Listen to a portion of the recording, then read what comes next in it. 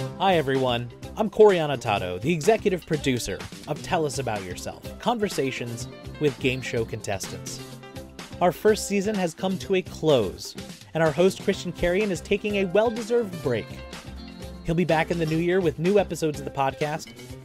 Meanwhile, I'll be replaying some of our favorite episodes, giving you a chance to listen again to some of the greatest stories we have from the stars of your favorite game shows, the contestants.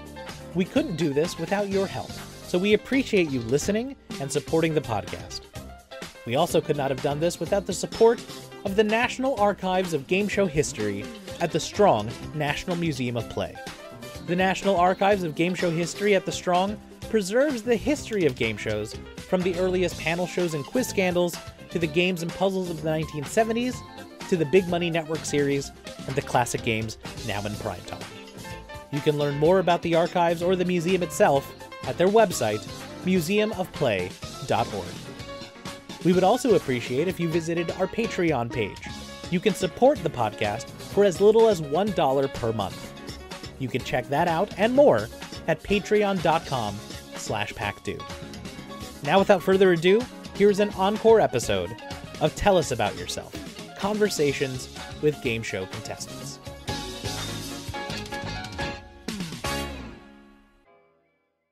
Tell us about yourself, would you? Tell us something about you. For any new viewers, won't you tell us again about yourself? We've met before, but let's meet again. Tell us about What yourself. else can you tell us about yourself? Perhaps you'd fill us in again and tell us about yourself.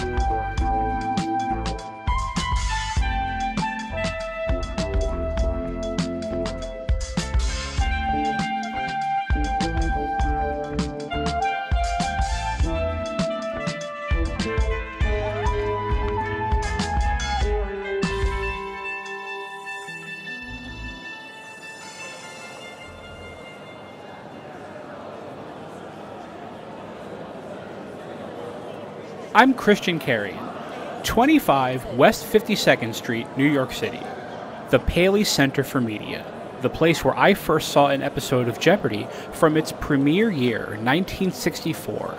For generations of viewers, even as Jeopardy celebrates its 7th decade on the air, it's difficult to imagine how deep the roots of America's favorite quiz show, which premiered on NBC as a replacement for the Ed McMahon-hosted panel game Missing Links, truly run. My next guest had the pleasure of being a contestant on Art Fleming's Jeopardy in the late 1970s, and would have a unique role a few years later in the development of the version of the game show that is well known and loved today. He went on to become a writer for Jeopardy as well as other game shows, and he had many stories to tell of his contestant appearances, from solving puzzles with Jack Clark on Cross Wits to his most recent venture on an upcoming episode of GSN's Tug of Words. Carlo, welcome to the show. Tell us about yourself.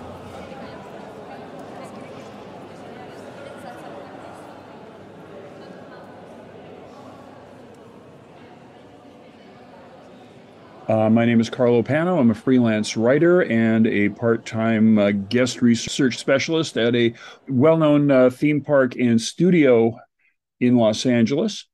I have been on 4 game shows. In 1976, I was on Cross Wits. In 1978, I was on Jeopardy. In 2019, I think it was, I was on Best Ever Trivia Show. And just a couple weeks ago, I was on Tug of Words.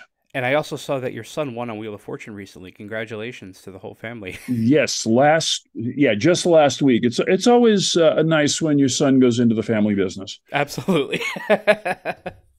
It's a fun business to be in, for sure. Yeah, absolutely. Carlo, I usually start these conversations by asking the person that I'm talking to what their relationship was with game shows before they became a contestant. So I'd like to do that. I'd like to rewind with you for a minute and talk about what game shows meant to you before you became not only a contestant, but part of the game show industry. What were game shows for you growing up? I was a fan. It was my favorite kind of television. Back when I was growing up and my parents used the television set as a babysitter, I would spend hours watching shows in the 1950s. I grew up on Concentration and Tic-Tac-Toe and the different games. There were a lot of local games here in Los Angeles. Johnny Gilbert hosted one called Beat the Odds, and Jack Nars had one called Seven Keys, which was later picked up by the ABC network. And they were just, that was my go-to entertainment. That was what I really liked to watch. You know, I've talked to so many contestants, and Concentration has come up in so many people's memories. There's something about that show and that game that just sticks in people's minds as one of their favorites. What was it about Concentration that attracted you, for instance? Well, I'll tell you, it was an evolution. Initially, I liked being able to match the numbers to actually, put, the 4-foot-1 gift, that's under number 19. And then as time went on, I became very adept at solving the puzzles. So it was really an evolution for me. So for anybody listening, Concentration, I mean, it was on for years and years, and I think the Alex Trebek version is still on in reruns to this day. But yes, essentially, it's a grid of squares. Each square contains a prize.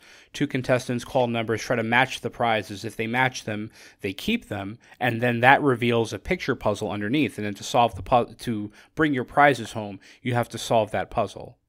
Right. And it had home versions for years and years. And I think some people might even know it more as a board game than as a TV show, because I think that as the years went on, they didn't advertise the TV show on the front of the board game. I think it's something that a lot of kids probably had in their closets for years and years. Right. And they didn't know that there was a TV show to go with it. Right. Well, that was me. Yeah. My mom and I used to play Concentration when I was young, and this is in the mid 90s or so. So there was no Concentration on. It wasn't on Game Show Network. There was no YouTube. And so, I knew it as a board game. I was fascinated to know that it was on TV. It's a fascinating game. And it's one that even in reruns, I think it holds up. It holds up. And the one thing I found really interesting, I've been a credit reader since I was a small child. And there was a man who was an artist named Bernard Schmidtke, who was graphic artist on all 3 iterations of Concentration. What an amazing job to have. Yeah, I mean, he was he worked on the one in New York, and then when they revived it with Jack Nars here in LA, he worked on that, and then when they did it again for NBC, he was on that one too. I think we actually just lost Norm Blumenthal recently, within the past couple of days. Yeah, I just saw that. Yeah, I was sorry to hear that. Yeah, there was a kind of coded thing in Concentration. A mint always had a bite out of it. So right. If you saw a disc with teeth marks, you knew that was a mint. It's a wonderful language that they had. I know that a drop of water could be lots of things. If it was off of a flower, it was dew. If it was from an eye, it was a tear. And then thank God for the leather tool known as the awl. That probably came into so many puzzles throughout the years on Concentration. And the thing that looked like 3 quick right angles, when the box above it turned around, you saw that it was LEE. Right. I remember reading that they had difficulty going to color when color television started becoming really popular, because they were afraid that that would make the puzzles too easy to grasp, where they said, if there's a banana in the puzzle and a box flips around and there's just the top of it, you can see it's yellow, you can see it's spotted, you'll know what that is, it'll ruin the show. And I think eventually what they did, they just made the puzzles all a uniform background color and just drew them out in white outline on the they were kind of like gray on brown.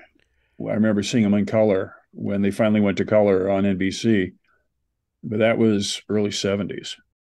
At what point does it cross your mind that you could become a contestant on a show? Because that's a big jump to make, from being a viewer to being a participant, and it requires, I think, a different mindset. What was that moment for you, if you remember it? Well, I tried out for a lot of shows. I mean, I was this wide-eyed kid who thought sure he could just win at everything. So I tried out for Hollywood Squares. I tried out for Tic-Tac-Toe. I tried out for a lot of shows, and I finally got on Cross Wits in 1976. But I just always thought I could do that. So it wasn't really a transition. So Cross Wits in 1976. Now that was, and that's another show that ran for 5 years and surprisingly underrepresented when it comes to talking about, the classic shows of the 70s. This was like celebrity crosswords. So you had Jack Clark as host, and each player had two celebrity partners that they could, you could choose which of your partners you wanted to attack a certain word on the board, and they had these cute sort of clues, and all the words in the puzzle added up to the identity of something. That must have been a really fun show. Do you remember who your celebrities were? Oh, yeah. It was Artie Johnson and Pat McCormick. Oh, those are great players, too. And they were the pantheon great of players. every celebrity contestants, those were really good ones. Yeah, and Pat McCormick, I mean, I'd always been a fan of his, and Artie Johnson was, Laughing had just finished, so I knew who they were. And I remember we had one puzzle, and I thought sure I knew what it was. And Artie Johnson just stared me down and hissed at me, "It's Charlie Brown. Say Charlie Brown. It's Charlie Brown." And I gave in, and it was Charlie Brown. I felt a lot better about that. I bet you did. Yeah, Cross Wits is a very fun show, hosted by a guy who I think is severely underrated, Jack Clark, who was a famous announcer. Yeah. Didn't get a lot of on-air hosting opportunities, but this was easily his longest-running show. What do you remember about working in the presence or playing in the presence of Jack Clark? He was never at a loss for words. He was as friendly as you can be from across the studio. But I remember he just kept the ball rolling. Later, I was much more impressed with Jack Clark when I saw him on Wheel, because he was the announcer for Wheel for years. And whatever happened, he could just have a comment to just top whatever just went on screen. Well, that was also in the days when Wheel of Fortune was a shopping show. So he had a lot of copy to read in a very unpredictable pattern. I seem to remember, I don't know who I heard this from, but he would have all of the prizes on individual index cards. And as the contestant was picking what they wanted to bring home, he would organize them like in order of value. And that's a very high-pressure announcing job, and it takes a very special kind of announcer to do that properly, I think. Yeah, and also to lead them in and segue between them, because you've got to do that on the fly. Yes, very impressive to be able to do that in front of an audience, and I think he was one of the best at that. What did you win on Cross Wits, if you don't mind me asking? I won a couch. It was a couch from Broyhill of Lenoir, North Carolina, and I had it for almost 40 years. So this wasn't. So this clearly wasn't the grand prize. It was not the grand prize. I got one puzzle right, and I got a couch, and they shipped it to me, and I kept it at my house. And then when I moved in with my girlfriend, and it was with us for a good almost 40 years. Your couch lasted a lot longer than my couch lasted. I won a sofa on The Price is Right when I turned 18, and I think it lasted maybe 3 years or so before it just snapped clear in half down the middle. No, this had a bed in it, and it was a really well made piece of work. We recovered it because eventually it got too beat up, but it worked for a long time. What made Cross Wits your first show? Was that something that you had watched for a while and figured you'd be good at it, or was it just the first opportunity that sort of presented itself? It was the first one that called me back. It was the first one that had, they showed interest. They showed interest, and I was willing to do it. It was a matter of opportunity. I was just, going out all over the place when I went to any game show, and I went to a lot of them. They would say, if you'd like to be a contestant, please stay after the show and we'll talk to you. So you were in the audience for quite a few shows before you became a contestant. Yes. I would love to hear about your experiences being in the audience of a bunch of game shows in California in the 70s, because to me, as a game show fan, that's the golden era, in the perfect place to put on a game show. What did you see? Well, a lot of Hollywood squares, which was really interesting because the two pieces of the set faced each other. you never saw the contestants because they had their backs to the audience. And you could see the celebrities because they were facing the audience, but Peter Marshall and the two contestants were off to one side looking right at him. So if you came there to see your Uncle Morty on the show, forget it, Charlie. You're never going to see him.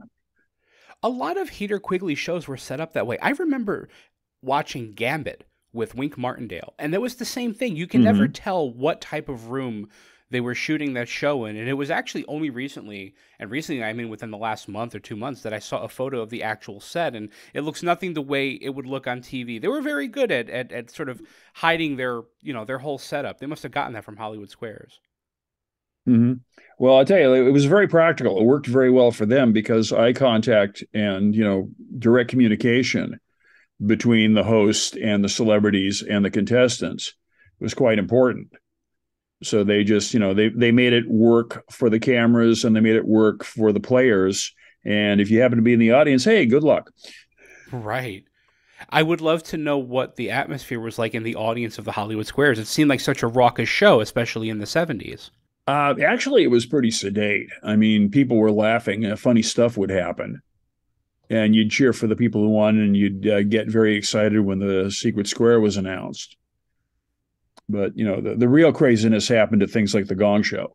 Oh, the Gong Show. What a great show to be in the audience of. Oh, it was amazing.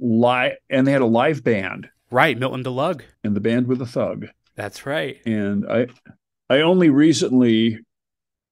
years after the show wrapped, I realized the reason they always played Hoop-Dee-Doo at the end of the show was that Milton had written it. Oh, what a nice favor, right? Yeah. So, okay, let me get a little money on this. Absolutely. Wow. And that was, of course, hosted by the incomparable Chuck Barris, who I think Chuck Barris, yes, could not have been more perfect for that role. Mm-hmm. Well, he apparently had a lot of people who wanted to try somebody else, but he said it worked best with an amateur host. Yeah, he had tried it with a couple of other people, if I remember correctly. I think Gary Owens had a shot at it, and John Barber had a shot at it, and nobody really understood what that role was supposed to be until Chuck Barris himself stepped in. What was it like watching him work, off camera as an audience member? Well, the one thing I remember is whenever there was a dog act, he would go off to the side. There was a bowl of dog food, and he would rub it on his crotch, so that when he got back on stage, the dogs would head to his crotch. Classic. He knows what sells, I guess. Uh-huh. A cheap visual gag. He's trying to, get the scores. Right. That's wonderful. And I remember one time they were taping the show, which was going to air on Christmas. And all of the judges gave every act 10 points. So it was like a 9-way tie. That's wonderful. 'Tis the season, and right? Chuck, yeah. And Chuck said, "We have a tie." And he turned to the judges and said, "Thanks a lot." How nice of him. Wow, what a surreal experience that must be. I think people don't realize what an enormous social phenomenon the Gong Show was at its peak in the late 70s. Mm-hmm. Mm-hmm. Yeah, it was really something. I stopped going when there were too many idiots who started clapping every time. Chuck had this nervous habit of clapping his hands, and like everybody would do it with him. And at that point, I figured, no, this is group therapy for idiots. I don't want to do this anymore. Sure, I can. So I stopped going. And we are now heading into 1978, and this is your appearance on Jeopardy. Now, there was a version of Jeopardy in the late 70s hosted by Art Fleming, right, and it was the same core concept, a couple of little differences. There was a bonus round, but you still had the answers in the form of questions, and you had Art Fleming. Right. Were you a fan of Art Fleming's Jeopardy before you appeared on this version? I was a fan of the show. I found him kind of neutral. He was like a Rotarian. Hi there, welcome, glad to have you. Welcome to our show. I never thought he was a really good host, but he was very warm and very friendly, and he handled the material well. he knew that he didn't know, so he would do his homework. Yeah, that show, I think, requires a host that can look like they would know the answer if it wasn't in front of them. And he had a difficult job sometimes. I remember hearing a story about how sometimes, back in the old Jeopardy, there were no TV monitors. It was all cardboard and glitter. And so when somebody called Art for 30, they'd pull the card, and that's how you saw the clue behind the dollar value. Sometimes those cards would come in upside down or backwards, and he'd have to do his best to sort of tap dance and ad lib around that. That's a very strong, that's a very sharp skill to have as a game show host, I think, that ability to ad lib. Yeah, no, I remember one time when I was on Jeopardy and I was playing the Super Jeopardy board, and I was in a theater category, and the clue came up: theater of the absurd playwright and author of Rhinoceros. And I said, who is Eugene Ionesco? And he said, Ionesco is correct. And only later did I realize he was alerting the staff that he only had Ionesco there. Got it. I don't know if he's right on Eugene or not, but Ionesco is correct. Right. That's sort of Morse code between the host and the people at the table. Yeah. Because that was one of my things I liked to do is, add a little extra information to intimidate my opponents. Sure. I'll let them think you know more than you do. Absolutely. What were, in terms of categories, your strengths when you played Jeopardy that first time? Pop culture. I was good on pop culture, and my board was loaded with them. And there was a whole Robert Redford category. And there was some wordplay. But I was really lucky because my opponents melted down. When they said who was going to play the next game, the returning champion said, "Oh, no, not Carlo," because she was already afraid of me. And in this aberrant form of Jeopardy, what they did was the person with the lowest score was sent home at the end of the Jeopardy round. And she was sent home. And then in the double Jeopardy round, the woman who was left, she was a housewife, maybe 10 years older than me. I was 26 at the time. She got a clue. She got a daily double wrong. And the correct response was, what is Chicago? And she had grown up in Chicago. And she just lost her spirit. And I sailed through. I was, very lucky. If you remember, how much practice did you get with your signaling device before you played the game, either on set or at home leading up to your appearance? Okay, well, I never practiced like that. I never sat in front of my TV set with a clicking pen like some people did, because it wasn't really as culty as it is now. And I tried to make sure that I knew what I was saying before I clicked in, but we had rudimentary. I mean, here you go, sit at the desk, call a couple clues, ring in. Everybody got a chance to ring in to make sure their machines worked. And then we were off to the races. And this is, of course, a different format than what modern Jeopardy viewers might be used to. As soon as that clue comes into view, anybody can hit their button. And so on the older Jeopardy, there was this phenomenon of the clue getting revealed, hearing that bell, somebody buzzed in as soon as the clue was revealed, and Art goes to them because they buzzed in first, and they have no clue.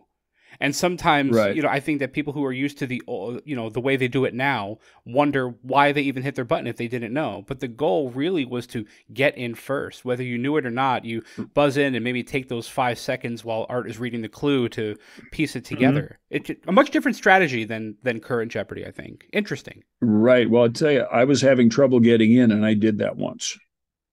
That was the first time I got in. I rang the second. I think I was a split second before the card was pulled. And I got recognized. Now that wouldn't work because of the lockout. Right. They shut everything down for you for like a fraction of a second if you buzz in before that light goes on around the board, right? Which never gets seen on TV. Right. A lot of people, I think, would be surprised to know that. Yeah, it gets framed out, but it's no secret. What they do is there's a person whose responsibility is to arm the machine.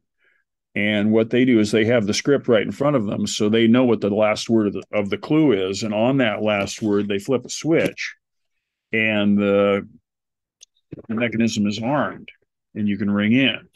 If you ring in ahead of time, you are locked out for like 2/5 of a second, which is just long enough for somebody else to get in.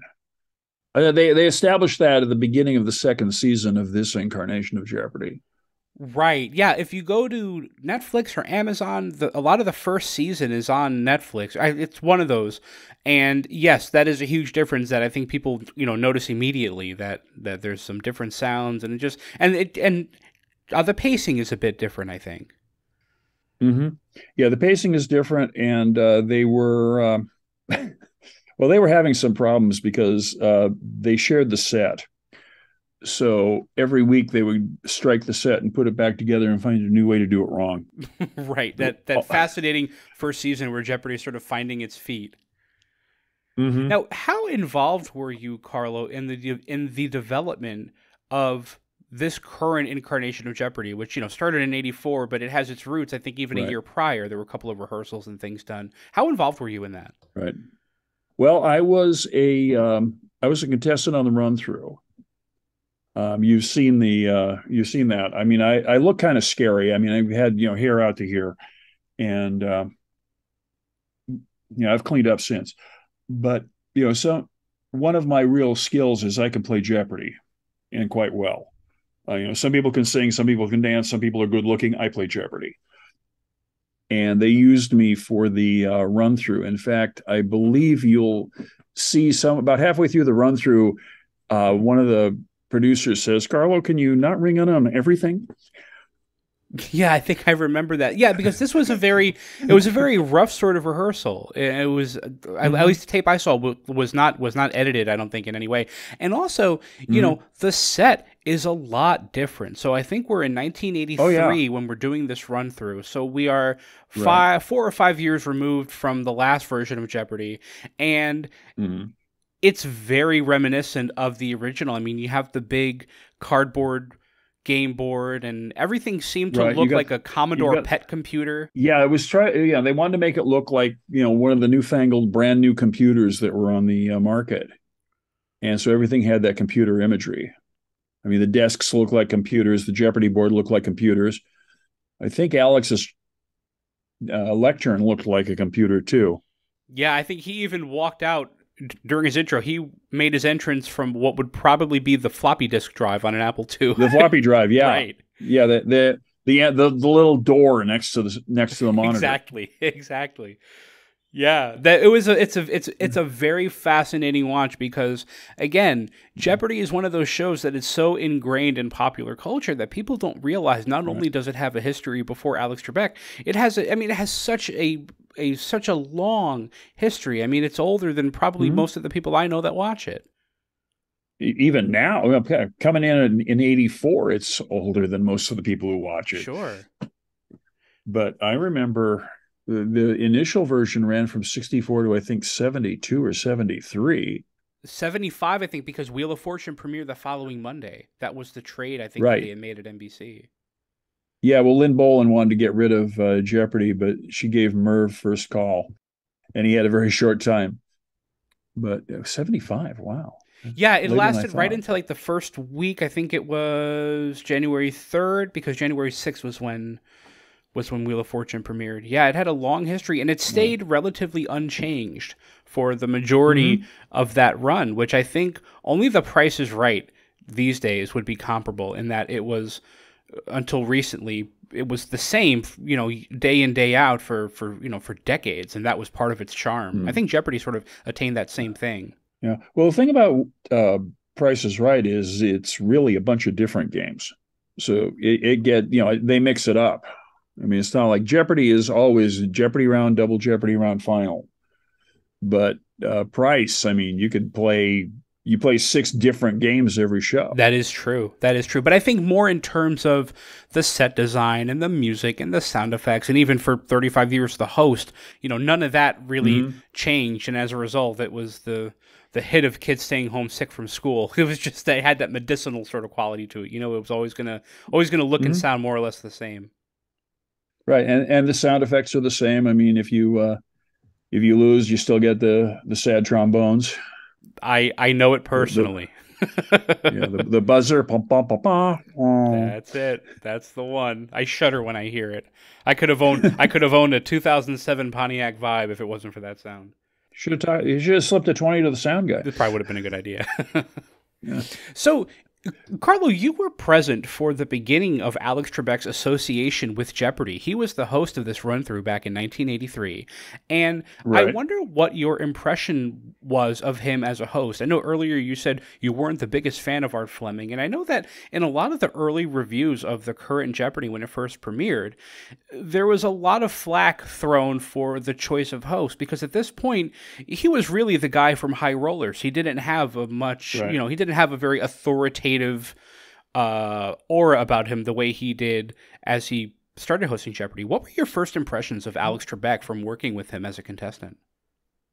When I worked with him as a contestant, I found him like he was really professional, but he didn't take it all that seriously.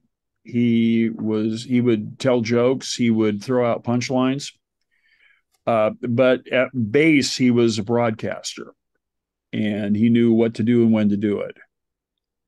But he was extraordinarily professional. So do you think that was a difference between him and Art Fleming? Art Fleming I wouldn't necessarily consider him a professional broadcaster. He at least didn't have the chops that Alex Trebek had at that point.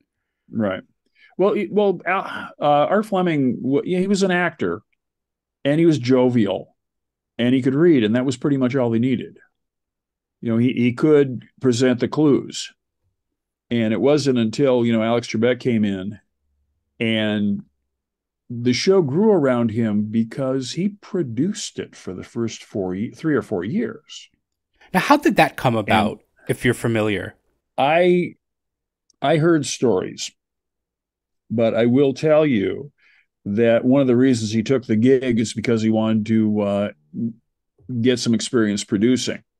And it's my understanding that he took less money than he would have for a straight hosting gig in order to produce. Got it. Okay. So he was looking to pull double duty. Yeah, no, he wanted to. I mean, that was the plan. He wanted to all along. And the writing was done to sound like Alex. Cool, smart, aloof, intelligent. Yeah, and he was all of that and much, much more. So let me backtrack for a second. So the run-through ends, but your affiliation with Jeopardy doesn't end because you end up working for the show. In what capacity did you work for Jeopardy? I was on the research staff, but I came in the second year. They did the first year, and they were working out of a basement in Metromedia Square. And the second year, they moved across the street to the Channel 5 lot. They got their own dedicated stage, and they moved out of the basement to the top floor of a building adjacent to the studio. So they wanted to double the size of the staff. And Alex, the producer, had liked my material that I had sent in for consideration as a writer. And when they doubled the size of the staff, I was the first person they hired. And now when you became a writer, what was the criteria? What did you have to submit?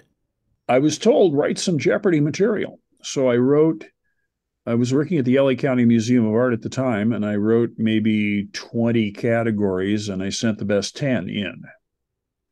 Oddly enough, I took it to Merv's old offices on Vine Street, and as I was walking down the street, I ran into a friend of mine who later became a quite well-known movie critic, Elvis Mitchell, and Elvis and I went to a theater and saw Star 80.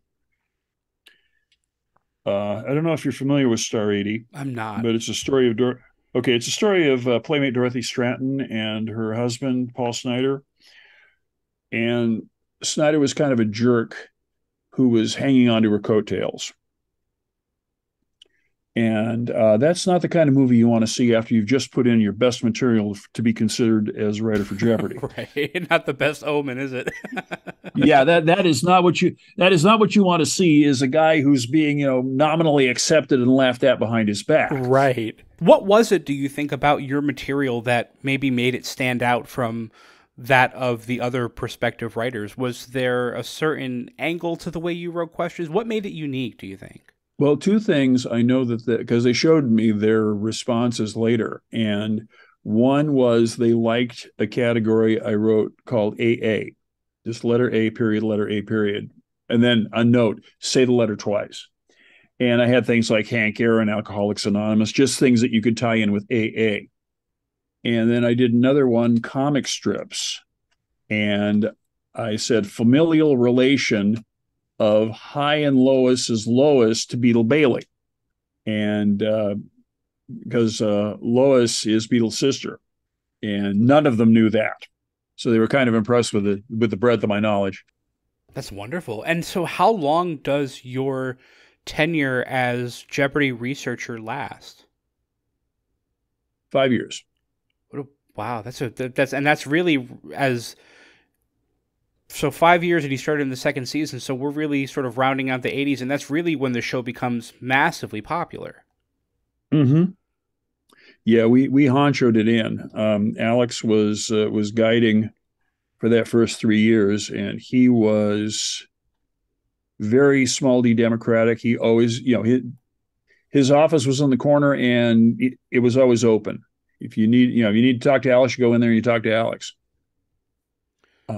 If you have a problem, if there's something that went wrong, tell him. He'll fix it. And he was, I told the story in an interview with Ken Jennings one time after we got bought by Columbia Pictures. We had new insurance, and everybody on staff was covered by the insurance, except for Alex, who was covered by the AFTRA insurance. So we all went into the conference room, and Alex booked contestants for 2 hours. He answered the phone, took people's names, wrote them down, and told them when to show up for their contestant tryouts.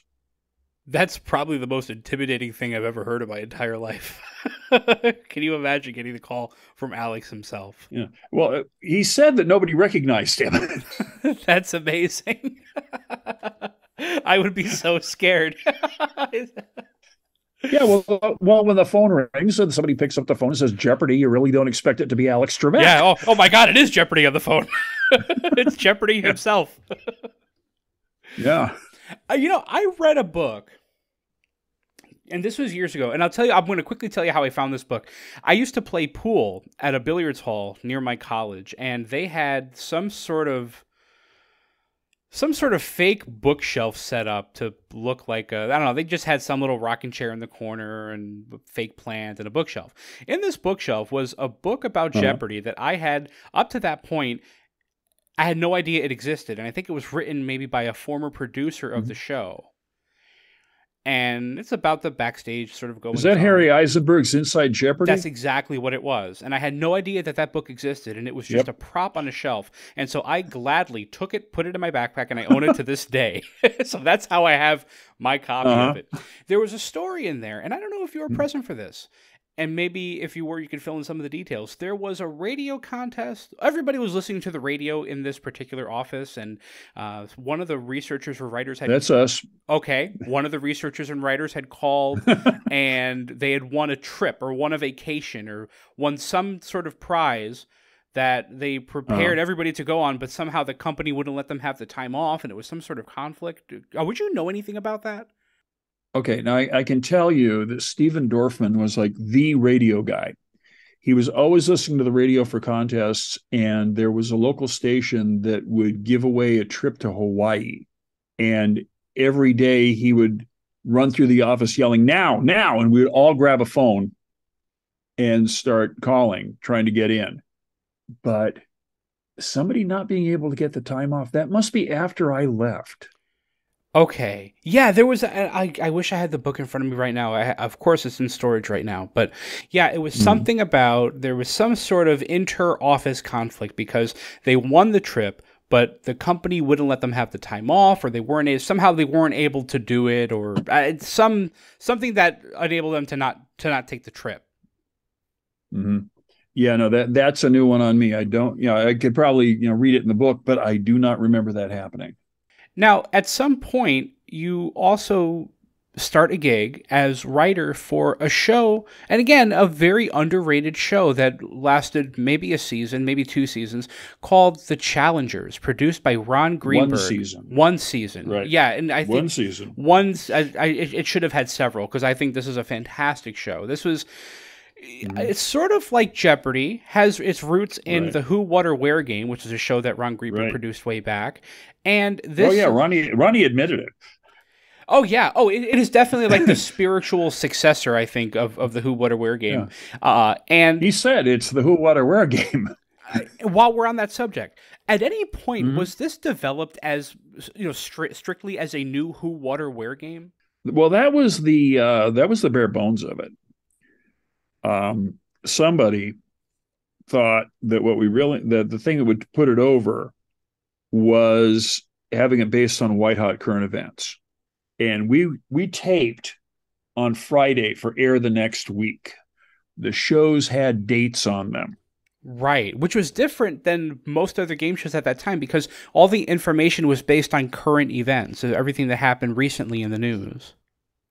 Well, it was about 20%, really.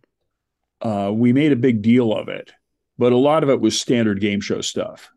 But we would have these things about what happened in the Iraq War last week. I mean, that was the big deal. It was, the idea was that it was based on white hot current events, a hard question game show based on, literally current events. And I'd like to know some of the challenges of writing material based on what's happening in the news at the moment compared to something like Jeopardy, where you have an arsenal of encyclopedias and research and things to source your material with.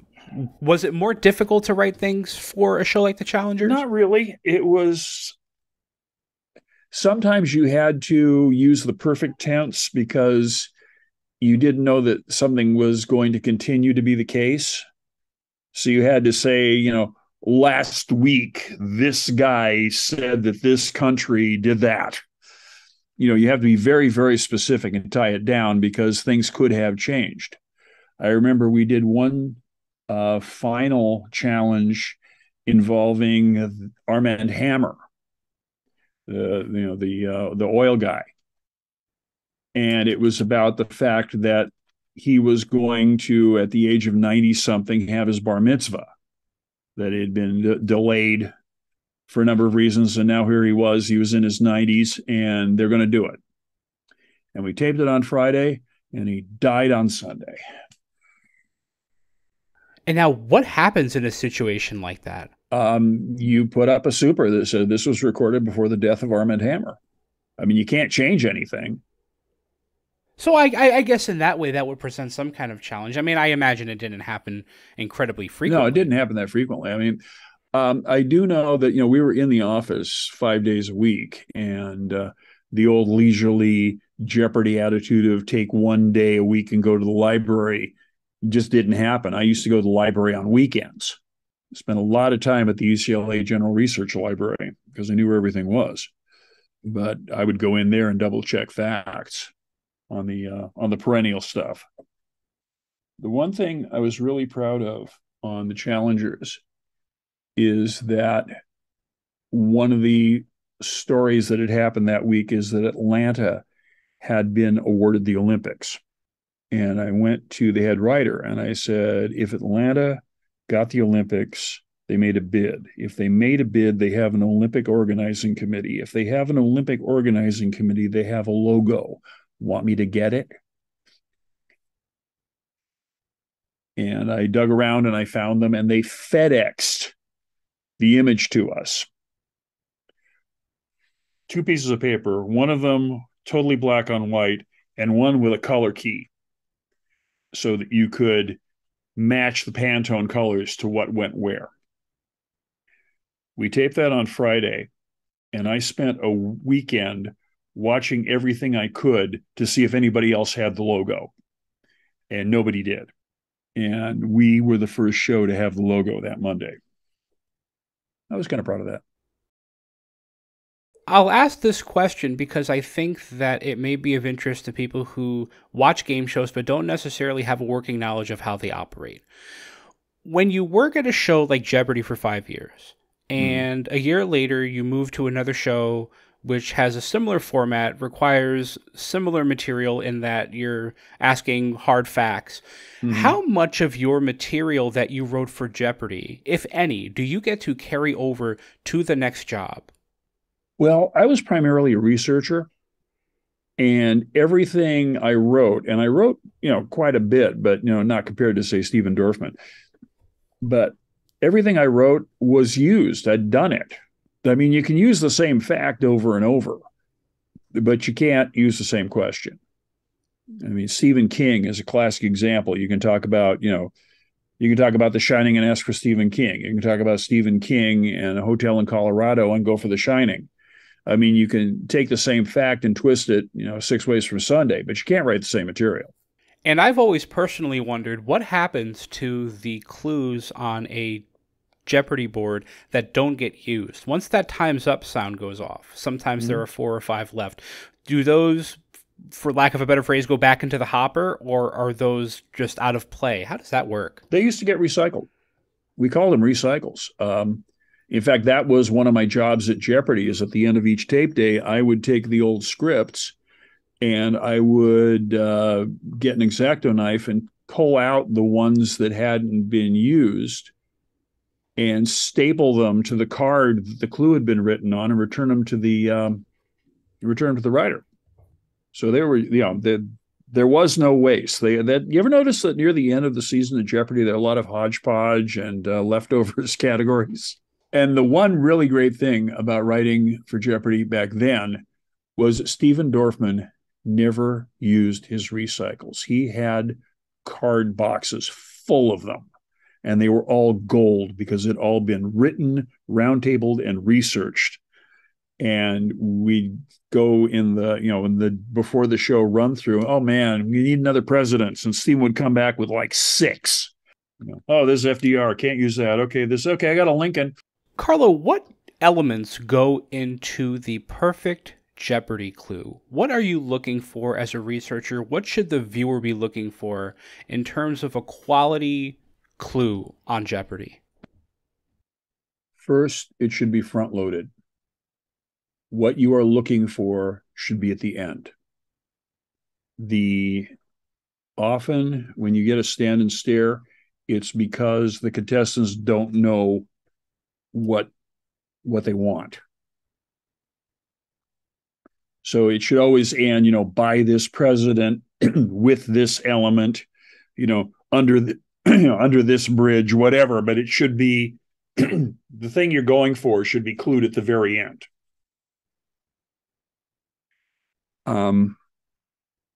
I like them simple and short. Sometimes you got to be long, but you don't. The fewer words, the better.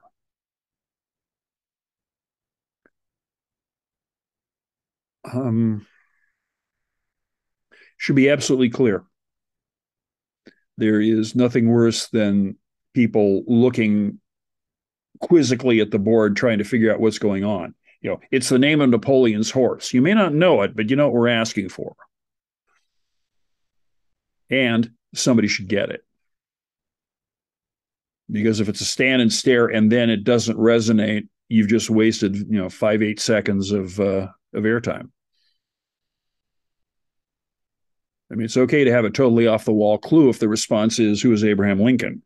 Sure. I can imagine you don't want them so esoteric that it's inaccessible. Or sometimes you want to do that. Sometimes, fortune favors the bold.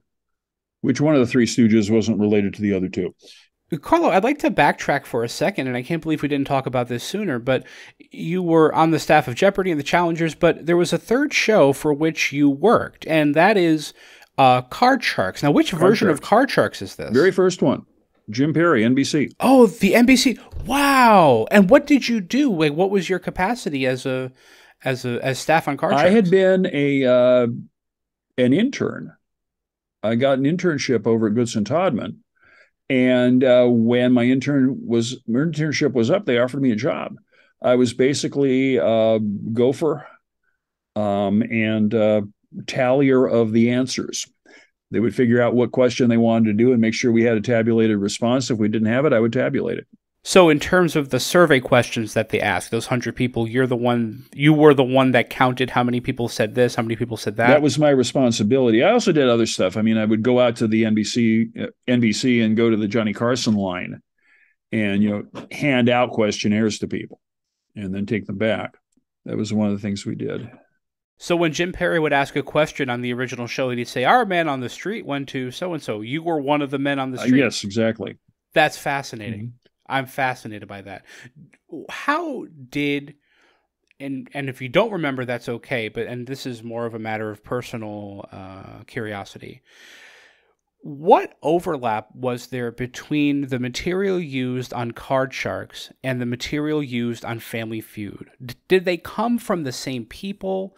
Was it the same? Like, could you repurpose a Family Feud type question for Card Sharks? No. Did that happen? No, they're totally different. Because Card Sharks question is yes or no, up, down. How many people said yes? How many people said no? You've got to have two options, and they have to add up to 100.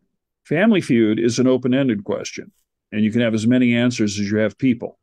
So I think what I might have meant, and maybe I didn't phrase it correctly, are the same 100 people that are asked a Card Sharks question, are they also asked a Family Feud question? Like, no. When you went out to the line for the Tonight Show, got it. I wanted to know if there was a sort of multi-purpose questionnaire that had some Family Feud questions, some Card Sharks questions, and people just, it's the same 100 people that maybe filled them out between both shows. No, we didn't do that. I specialized. I don't know how Feud did their stuff. In fact, we were at 6430 Sunset, and Feud was on the 14th floor with Mr. Goodson, and we were on the 10th floor. We were the bastard child. We were on NBC, and we were getting clobbered by Feud. Every 13 weeks, we would hope we'd get renewed because we were on opposite each other. Right. And that version, even despite of that, lasted a long time, 3 or 4 years. Am I correct? Sharks? I believe so. 78 to 81, 82? 81. Oh, yeah. I went down in 81. I was on it. You ever see the last show of Card Sharks? You can see me waving bye-bye from the stage because Jim called everybody up on stage. I was wearing my red Card Sharks sweater. And I would love to know if you have any recollection of working with Jim Perry, who was one of my favorite game show hosts of all time. We were never introduced. It was just the kind of thing I didn't feel. It was the very first show I'd worked on. I didn't feel right walking up to the star because I was like practically a nobody. And he never reached out. So I never really dealt with him. The only time I did was when somebody got sick and I had to do the cue cards after the money cards. And that was very difficult because you had to be between two cameras with a large marker and a large cardboard, and you had to write down what the person had won and then get the hell out of the way when the camera's repositioned and then hold up the cards so that Jim and the contestant could see it. And there was time to get the job done, but there wasn't time to screw up or dawdle. You had to get it done and get it done right because there was no way around it if you screwed it up. I would love for you to tell me, if you could, how you met your wife. We met in 1978 in the Jeopardy contestant pool. It was during that appearance on Jeopardy that you met her, and she was just, and she wasn't somebody you played against. She was right. Just no, they somebody else that was there for the taping. Yeah, they saw us hitting it off and decided we wouldn't play against each other. But it was kind of, well, it's an interesting story. We were talking about how to play the Super Jeopardy board, and the returning champion said, well, what you do is you take the corners, then you fill them in. And one of the contestants said, how do you know so much? He says, I got to, hon, I'm a Gemini. And voices started popping up all over the room. I'm a Gemini, I'm a Gemini, I'm a Gemini. Out of 12 people, 9 were Geminis. We started trading birthdays. And the young lady who I later married and I have the same birthday, 2 years apart. which, by the way, is really great. If you can pull it off, I highly recommend it. You never forget. But we had already been kind of warily circling each other because she had asked just a general question of whoever was listening at the time. Somebody else asked, what was the clue in the run-through about the longest ASCAP title? And she said, it's how could you believe me when I said I loved you when you know I've been a liar all my life? I'm only the second person to get it. And I walked up to shake her hand. I said, hi, I'm the first. So we'd been circling each other from that point forward. And then we found out we had the same birthday. We were very surprised. And that's wonderful. And how long after that initial meeting were you married? 7 years. Wow. We got married on April 20th, 1985. The same week I started working at Jeopardy. Amazing. What a chapter change. Yeah, huh? I mean, I started working there on April 15th, 1985, and I got married that Saturday. That's wonderful. That's a wonderful story. Yeah, it is kind of cool. It got us into the pages of Real Simple magazine. Oh, did it really? Yeah, we actually had a interesting how I met my spouse story to tell, because they put this thing out in Real People saying, how'd you meet your spouse? Tell us interesting stories. And apparently an awful lot of people think I met my spouse on a blind date is a real interesting story, which I suppose it is, but it's not that rare. But I met my husband when we were trying to kill each other on Jeopardy. Now we're talking. There you go. That's the way to do it. That's funny. I probably won't leave this part in, but game shows were sort of indirectly responsible for me meeting the woman that I eventually married. I've been married for 5 years now. Cool. But we've been together for 10. I was managing a radio station in Connecticut, and we did this fundraiser where we had the airwaves for 24 hours straight, and every hour I used to have a huge collection, Carlo, of game show themed board games. I had about 200. Wow. And so I brought 24 of them into the studio, and we played one every hour for 24 hours straight with no sleep, no nothing. Mm-hmm. And it was the longest broadcast, I think, in the history of Connecticut radio. We went all together for about 26 hours. I was in the newspaper for that fundraiser, and the picture was me leaning on a stack of board games, and there was a Jeopardy in there, and there was a concentration in there, and there was a jackpot in there. And the woman who became my wife saw that picture and added me on Facebook and said, happy birthday. That was the first thing she ever said to me, because she added me on my birthday. And we've been talking ever since. That was a decade ago. Wow. Cool. No, games can bring people together. Oh, they sure can. Yeah, they absolutely can. Carlo, more recently, you were a contestant on a couple of GSN shows. Right. So you were on Best Ever Trivia Show, right, which I think a lot of viewers know now as Masterminds. And then you were also... Yeah, they retooled it and then became Mastermind. And also, you were on a show called Tug of Words, hosted by Samantha Harris. So that was more recently. Yes, very recently. In fact, I can't talk about how I did. Oh, has it not aired yet? It has not aired yet. But that's okay. No, it's a great game. I had a grand time playing it. It's challenging, but not impossible. It makes you think, and quickly. I think that's a good description for a lot of GSN original shows. I like the way they do their own game shows. There's something very cozy about their presentation to me. There's something about them that you can just sort of settle in, and it's never huge pressure. It's never huge money, but cozy is the best word I could use, I think, to describe how I feel about those shows. Yeah, they're shooting them in a recovered light manufacturing facility in Pacoima. It's really interesting. They're doing it. I hesitate to say on the cheap, but they are. It's bare bones. I mean, I'm used to being at the NBC network and Jeopardy and syndication, and then they're working on a shoestring. They're doing it's very friendly and very warm, and there's a lot of really nice stuff about it, because, like you said, it's not the big bucks high pressure game show. It's a game. You're there to play. And it's a lot of fun. Yeah, I think they do a wonderful job with their original shows. Chain Reaction was a favorite of mine. I mean, that goes back years, but I remember Chain I used Reaction. to love watching. Oh yeah, the game where one word leads to another. And I remember that with Bill Cullen. Oh yeah, way back on NBC. NBC. He was an incredible host. So had you ever run into Bill Cullen? I wish I had. I I never did. I was able to chat with some announcers because all of my I joke that all of my heroes have been cartoonists, drummers, and announcers, but it's really true. And I was able to. I had a nice talk with Johnny Jacobs on the set of Gone Show, and I told him that I'd been aware of it. Yeah, I've been a fan of his work for a long time, and he was amazed that somebody even knew who he was.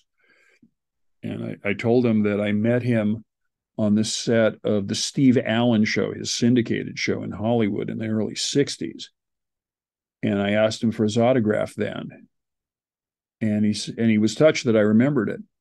And as we were talking, some kid walked up and asked Johnny Jacobs for his autograph. It was like history repeating itself. So, Carlo, the National Archives of Game Show History has a specific focus on the physical elements of these shows, whether it's the sets or the props or the scripts or the question cards or the name tags. In your exploits as a game show contestant, have you ever saved anything? Is there any physical element to these shows that has specific sentimental value for you that you still hold on to? Oh, yeah. I've got a couple of the great big Card Sharks cards. One was a face. They distributed a rehearsal deck after the show wrapped, and I took one to the wrap party and had everybody sign it. So I've got that. Alex Trebek gave me his crystal dice from High Rollers that the staff had given him. He handed them to me and he said, "They gave them to me. I'm giving them to you because I know you'll give them a good home." And I can see them from my desk here. I still got those. And I also have a picture of the Jeopardy staff that Alex inscribed to me. He said, "Carlo, another Jeopardy souvenir, Alex." Those are wonderful things to hold on to. I'm fortunate in that I also own about 15 Card Sharks cards. I think I have the red deck. I have all the diamonds, and I have a couple of prize cards because I think mine were used on the later version. I think the syndicated one because there were cards with like actual prizes on them. Oh, okay. A lot of people don't realize how big those cards are. They're, what would you say, about 1.5 by 2 feet, something like that? That sounds about right. They're the size of a small movie poster. I mean, they are big, but the thing is, they're just cardboard, so they're light and they're easy to flip. But they're big. Oh yeah, no, they're definitely, and they look big on TV, but they're even one of the rare times when the thing on TV is even bigger in person. Mm-hmm. That's what a lot of people say when they go to see game shows, how small everything is compared to what it looks like on TV. Yeah, I remember people being surprised at how small the Jeopardy set is and also how big it is, because we were in that first set with the gray carpet, and it was like one big piece with the big halo lines around it and the big Jeopardy letters. Right. Yeah, a lot of neon in that original set, if I remember correctly. The first set had neon. By the second year, they had put plastic over the lights, so it didn't have exposed neon. And it was an interesting color. The plastic, it was dark when it was not backlit, and then when you backlit it, it became a sort of a yellowish. So, Carlo, you've had experience working on several game shows, and more recently you were a contestant on a couple of them. Do you think that your experience behind the scenes of these shows gives you any advantage when it comes time to audition to be a contestant? Do you think that maybe knowing how the nuts and bolts of things work gives you any sort of strategic advantage? Maybe. I know pretty much what they're looking for. They want somebody who is outgoing. They want somebody who is excited. They want somebody who reacts. And so in that way, you sort of know more or less the archetype of the contestant that they're looking to cast. Right. I mean, basically, and you don't have to fake anything. You just bring out those parts of you that are like that anyway. because they can spot phoniness in a second. Do you remember your first game show audition? Yeah. It was for Cross Wits. It was... Oh, that was the first one you auditioned for and the first one you made it onto. Yeah. Wow, that's lucky. It was, yeah. It was for Cross Wits. And it was on... There was a building at the corner of Hollywood and Highland that they tore down to build the Hollywood and Highland Center where the Dolby Theater is. And Ralph Edwards Productions was on like one of the high floors. And there's a story about that also, but I don't want to go there just now. And they asked us, tell us something about yourself.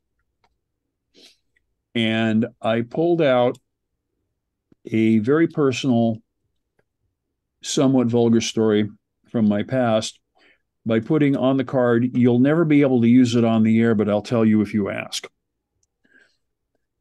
And I told them the story. And apparently it made an impression, because when I went to the final run through with the producer, she pulled out the card, and on the card, the contestant coordinator had written, Peggy, ask him.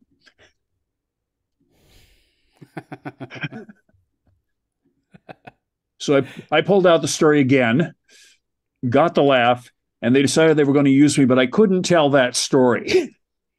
Sure. Probably a good decision. Well, yeah.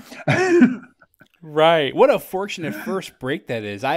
The first show I ever auditioned for was Who Wants to Be a Millionaire, and that was back when they were doing auditions. It wasn't the phone game, and I had tried a bunch of times before I got on, but that was the first one I ever tried, and I failed miserably. Ooh. I tried out for that a couple of times. They never used me. Yeah, I eventually made it on. They started doing what Jeopardy does now. They had like an online test for one season, and then you got a video interview if you pass that test. Mm-hmm. And I studied my ass off for that test, because I figured if I get the trivia part right, I can force myself to have a good interview. I just need to get that first part done, and that's by the grace of God how I made it through. But yeah, I remember my first couple of auditions, I tried out for that and for $1 Million Password, and I was just failing left and right. But they're all learning opportunities, Yeah. Well, the one thing I learned is don't sandbag. Never hold yourself back. Do the absolute best you can, because otherwise you'll wonder, maybe I should have gotten that one right. Yeah. Yep. Very good advice for any prospective contestants listening. Yeah. Carlo, the recording of this interview is going to be donated to the National Archives of Game Show History, and they're doing an incredible job gathering the elements of game show history and putting them together in something that can be looked at and researched and visited, hopefully at some point in the future. I would love to, if you could, have you coalesce some thoughts about how you feel about this genre of entertainment getting this type of recognition and becoming a publicly accessible archive. Well, game shows have been a very important part of my life, pretty much all my life. From the time I toddled up to watch Concentration with Hugh Downs in the 50s, to working on shows in the 70s, to being a contestant in the 70s, to being a contestant in the 2000s. I enjoy the entertainment. I enjoy learning. I enjoy watching people react to what has happened when they play a game, when you toss a couple dice and you have to figure out what to do with them in high rollers, or if you're thrown a piece of information and you have to figure out what the correct answer is. It's great to see people being people and being themselves and learning about themselves. Game shows have traditionally been a part of show business that gets very little respect. And I think that's too bad, because they're very important to an awful lot of people. And I'm one of them.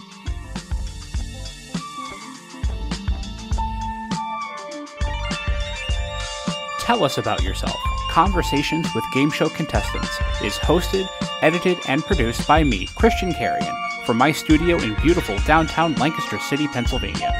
Co-executive producer Cory Anotado.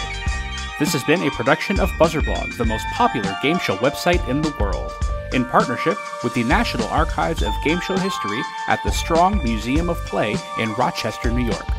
For more information, visit museumofplay.org. Thank you so much for listening. I'm Christian Carrion. Good night.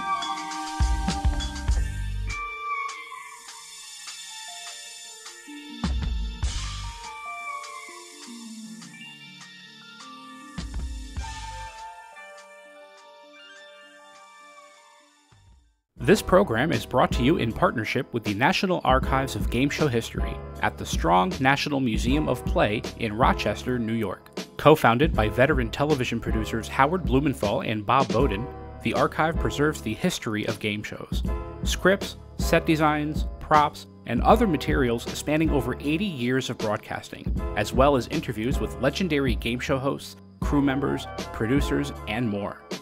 From the earliest panel shows and quiz scandals, to the games and puzzles of the 1970s, to the Big Money Network series and the classic games now in primetime. For more information about the National Archives of Game Show History, visit museumofplay.org.